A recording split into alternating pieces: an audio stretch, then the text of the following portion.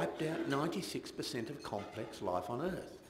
So I argue that one volcano can ruin your whole day, but you've got to get a big one, and they come. And what happens is that they put aerosols into the atmosphere, but you've got water that operates as a coolant, and you heat that water. Now imagine if you heat all that water under the sea. Well, these terrestrial ones here in the Arabian Gulf, you can see the basalts, bottom photograph. These are flood basalts that have covered a huge amount of the surface. These are super volcanic provinces. In the past, they leaked out masses of carbon dioxide into the atmosphere. Where did it go? Why isn't the atmosphere full of carbon dioxide? It's very simple. Carbon dioxide doesn't stay in the atmosphere very long. And the real ones that we don't measure and that we don't see are the supervolcanoes beneath the sea floor. We know they're there, and when they rise, you actually change sea level. You actually change the current flow in the ocean, so you can change climate. They don't pump out aerosols. Carbon dioxide bubbling out of these volcanoes gets dissolved in the bottom water, and later, thousands of years later, it will be upwelled to the surface. So if the oceans are pumping out more carbon dioxide today, it could be from something that happened thousands of years ago. We just don't know, and science is uncertain. And when we look at these, undersea, we see eruptions of lava, we see hot springs, the mid-ocean ridges are 64,000 kilometres long with big fissures of basalt coming out, and we're cooling this basalt with circulating seawater, keeping that seawater alkaline, but also cooling the rocks from 1100 degrees Celsius to 2 degrees Celsius. And we put that heat in the oceans.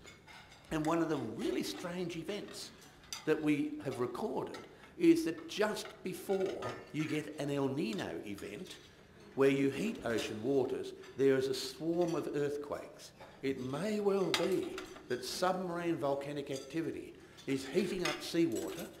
The earthquakes are because molten rock is rising. Now you can measure the amount of old volcanoes on the sea floor, and it's not the miserable 20 that people are monitoring in the terrestrial environment. There's only 3.47 million of these volcanoes.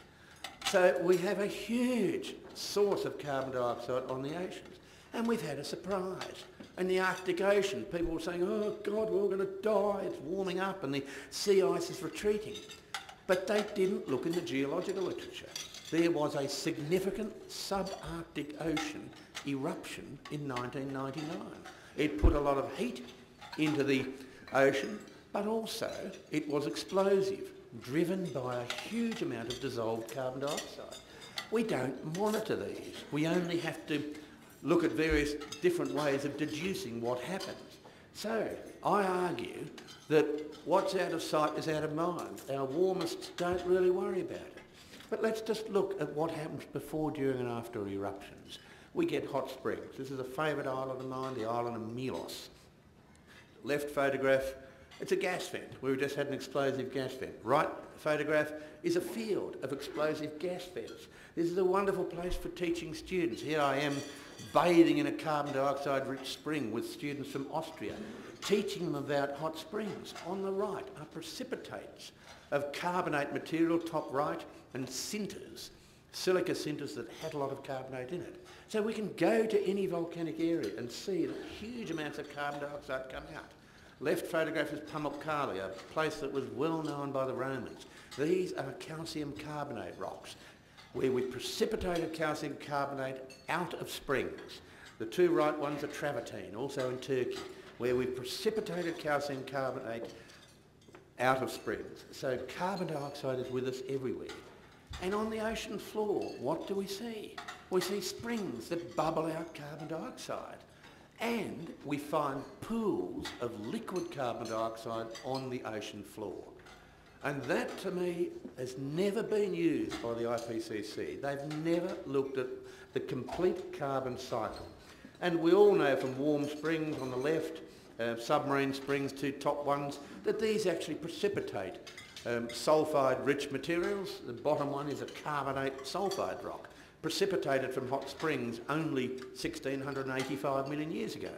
So all we're saying is the processes we see today have been going on for thousands of millions of years, and carbon dioxide is a major component of hot spring precipitates. Here's some stuff from the Philippines. These are carbonates, precipitated out of hot spring precipitates. We see in evaporites, Death Valley here. These are carbonates on the floor of Death Valley, on the bottom right. One of these things which is thousands of millions of years old. It was a carbonate rock. So calcium carbonate and carbon dioxide has been with us for a very long period of time, and we keep pulling it out of the atmosphere by natural processes. And what I'm saying is, don't fear a high carbon dioxide atmosphere. You'll get better crop yields and it will be pulled out of the atmosphere. Granites, very common rock type. They leak out huge amounts of carbon dioxide as they rise about 12 kilometres. That you can't measure. You can only deduce from experiments. And here we have carbonate volcanoes in East Africa. They leak out melts, molten rocks of carbonate. Bottom photograph is you can find these things with magnetics. The right ones are showing that carbonates have gone out of these and chemically reacted. So we have a huge amount of information in geology saying that we have grossly underestimated the carbon cycle.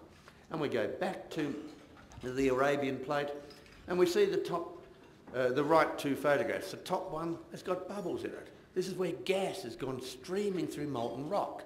And the bottom one is where those cavities have been filled by calcium carbonate, a gas-driven system. So again, I argue the IPCC has got it totally wrong. And we mentioned this before, but there is a relationship over time between volcanic activity and carbon dioxide. Surprise, surprise, we even leak out carbon dioxide out of earthquakes. And this is a very well-known earthquake from Iran in 1968. It was very well monitored, and carbon dioxide was bubbling out of it. Well, no surprise. You have many springs in many areas, especially in the hinterland here, in the mountainous areas, which are quite bicarbonate and carbonate rich. It's quite normal. So every time you build mountains, you double rocks and you pull out calcium carbonate or carbon dioxide, and you end up precipitating it, the bottom two photographs, as carbonate minerals. Every time you try to do a calculation on how long carbon dioxide stays in the atmosphere, there are 23 ways of doing this.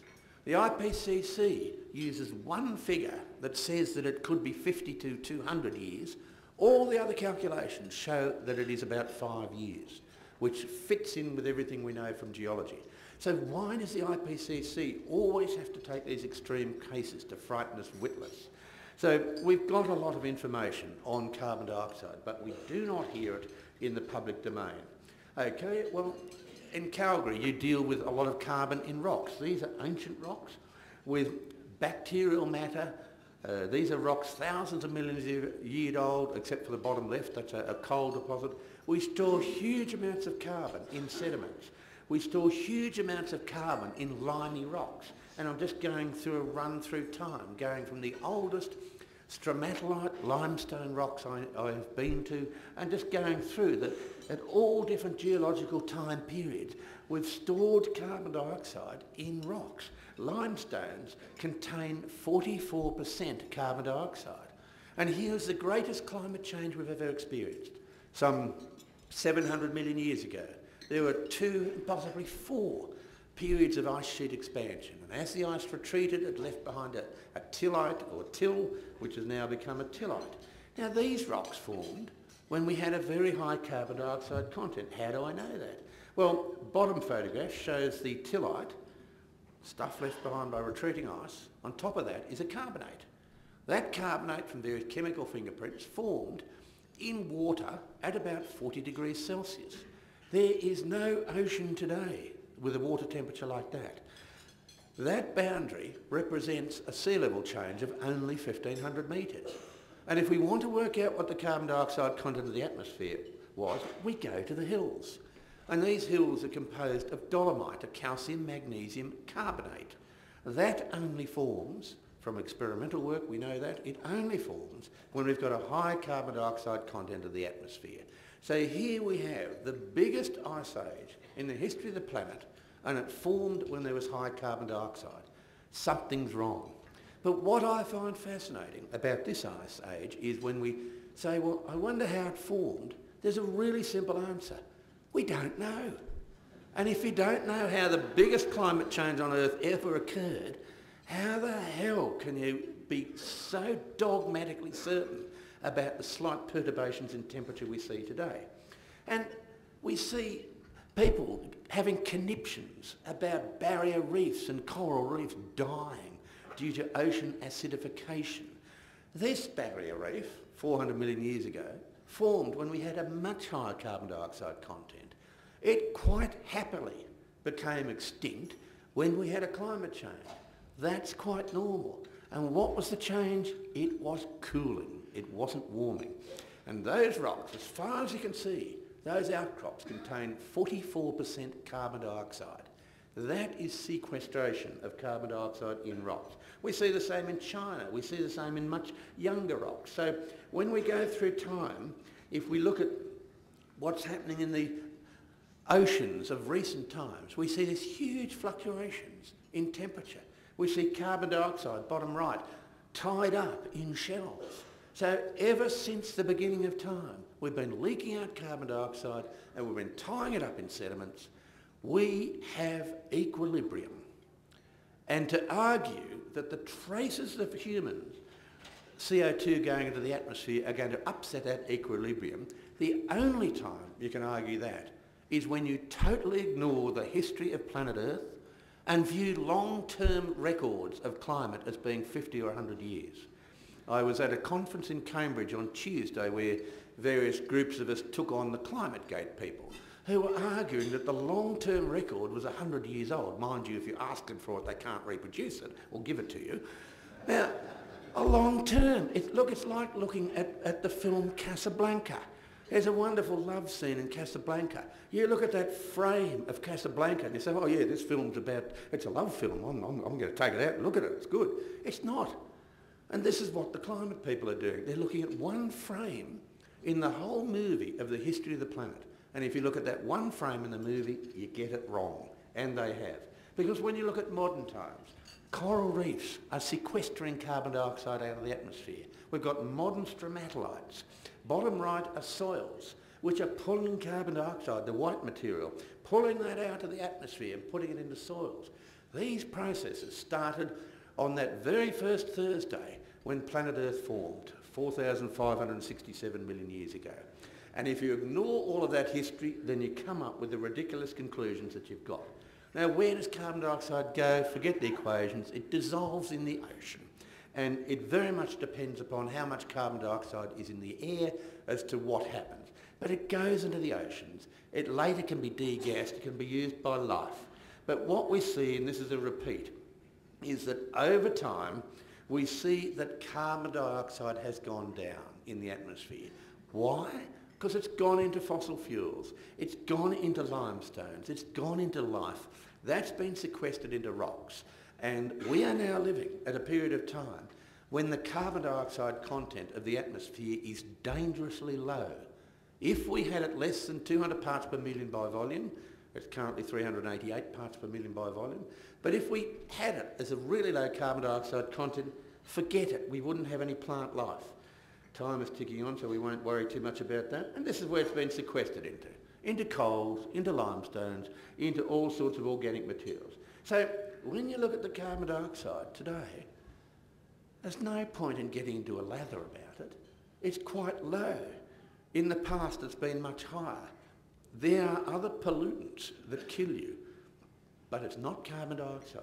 So we have extremely good evidence that carbon dioxide is good for you. When we look over